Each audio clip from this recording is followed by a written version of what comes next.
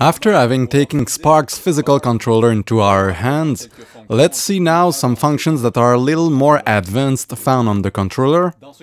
In what follows, we'll study particularly the pad effects and its three big associated options. We'll also see how to use the loop function. A little later in the training, we'll look more into detail at the automations, and we'll begin to understand how the associated software enables to dive even more into the heart of this rhythmic and creative journey.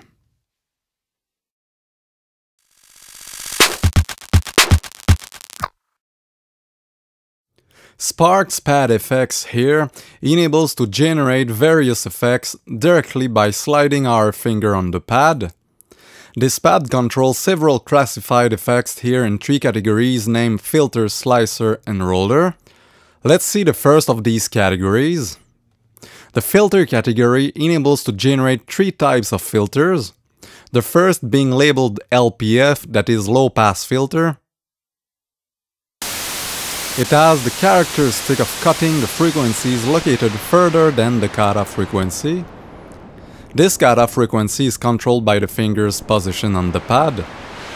The more on the left is the finger, the more the cutoff frequency is low, and inversely. The horizontal axis controls the cutoff frequency, and the vertical axis controls the resonance.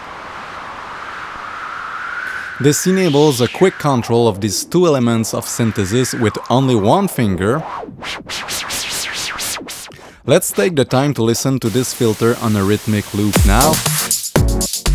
If we want a more whistling filtering movement on our pattern, you need to hold the fingers at the top of the pad. And inversely, if we wish to have a filtering with less character, you need to leave your finger at the bottom of the pad.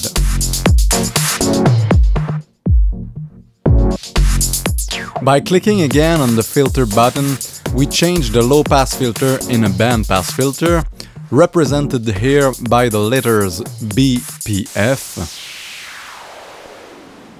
Here, the frequencies located around the cutoff frequency are lead pass, and the peripheral frequencies in the lows and the highs are filtered.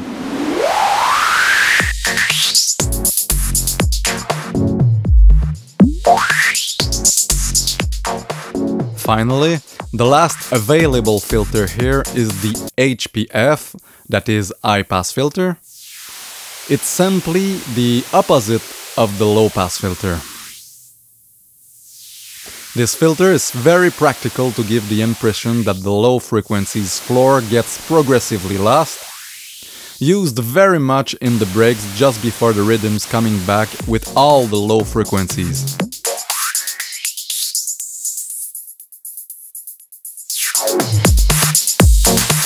Let's change kits to continue.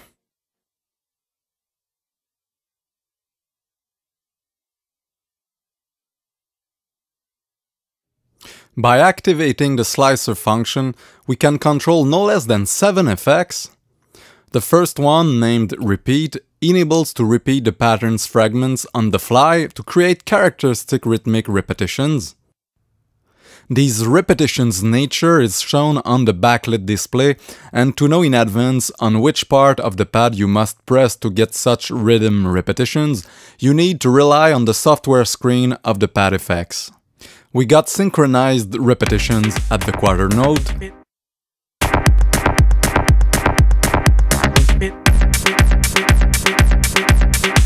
at the dotted 8th note,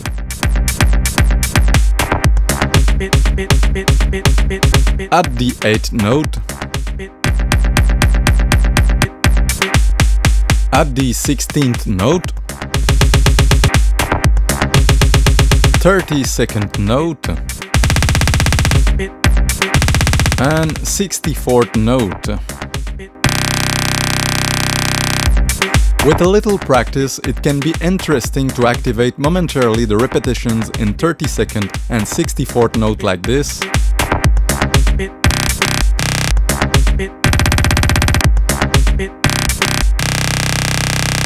Let's change the pattern to vary the listening.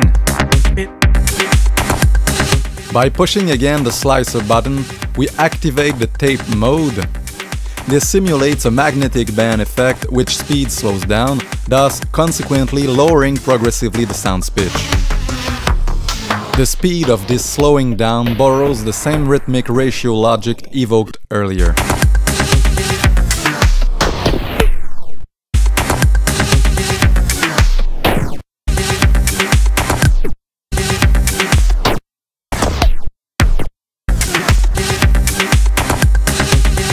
The reverse mode takes back the repeat mode logic, but this time the audio is read inversely in real time.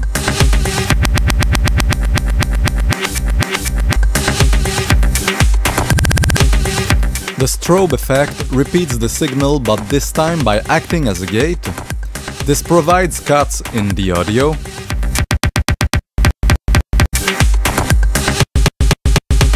The pan effect repeats the signal by making it pass on the left and on the right, alternatively in the stereo panorama.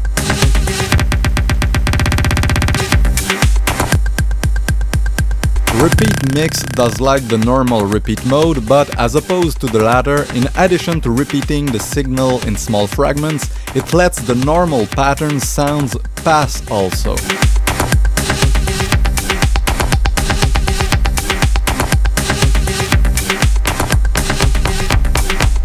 Finally, the bit crusher effect enables to degrade voluntarily the audio signal by reducing its bit depth. The smaller this depth is, the more the signal is degraded, which enables us to get a distortion sound, often very interesting.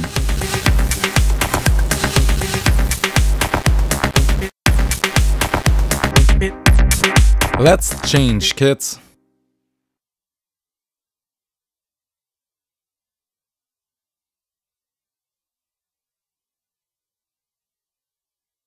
The roller mode doesn't affect directly the programmed percussions on the patterns, but on the percussions played by the pads, so we're not obliged to start the sequencer.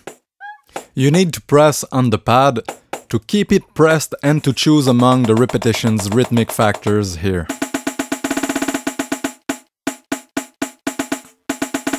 Notice that since the Sparks instrument pads send aftertouch messages, the pressure put with the fingers on the pads enables to increase or decrease the roll's volume.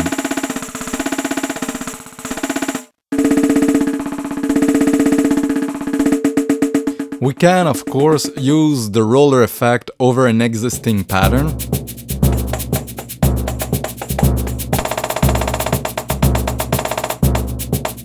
Let's change kits.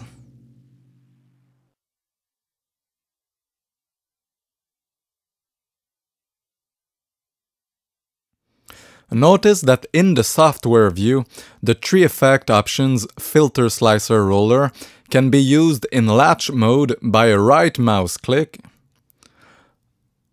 On the physical controller, we can also pass from the normal mode named touch to the latch mode by keeping the select button pushed and by pushing on one of the three buttons filter, slicer and roller. To get back to the touch mode, you need to click on the buttons without the select button. In the latch mode, the effect will be kept even if the finger isn't pressing on the pad effects anymore.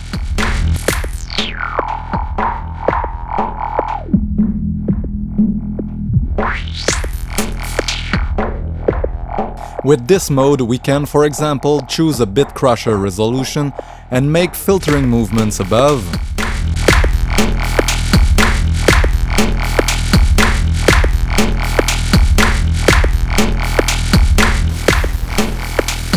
Or else, repeat effects in addition to filtering movements.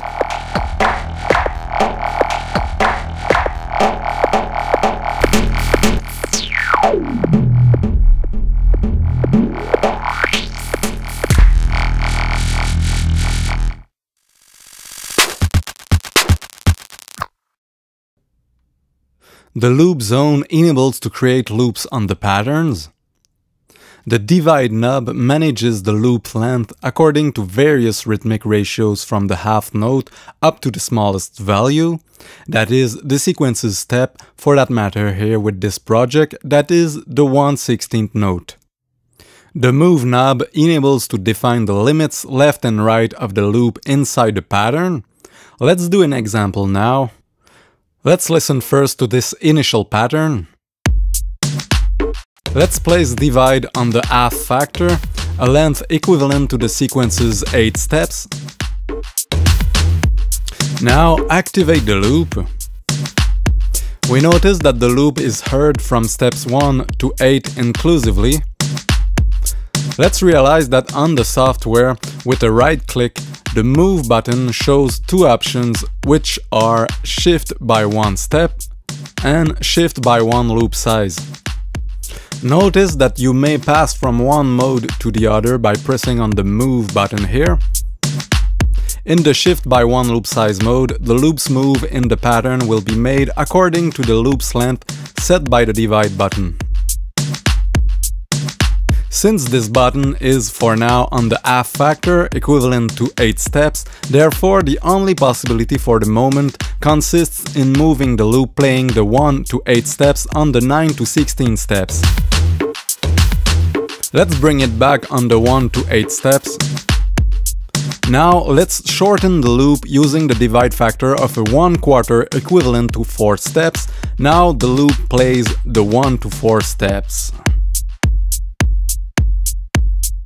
The move function now will move the loop at a 4 steps length. Therefore, by turning the knob a little, it's the 5 to 9 steps that are looped. By placing move on 13, it's now the 13 to 16 steps that are looped.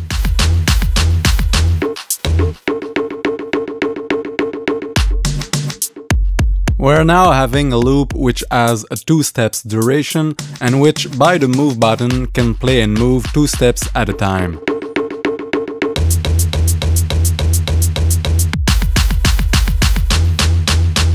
Let's get back on an 8 steps loop with the 1/2 factor of the divide button and have the steps 1 to 8 play. As we understood with the option shift by one loop size of the move button, the loop moves here according to the length of the divide button from step 1 to step 8, then since the loop lasts 16 steps, from step 9 to 16. Now let's activate the shift by one step option and note that the loop shifts step to step. From steps 1 to 8, then from steps 2 to 9, from steps 3 to 10, from steps 4 to 11, 5 to 12, etc. As we notice, we can have rather large and rather short loops via the divide button, and we can move these loops in the pattern in 2 ways via the move button. Note that we can use the loop function here together with the filter and/or slicer and roller.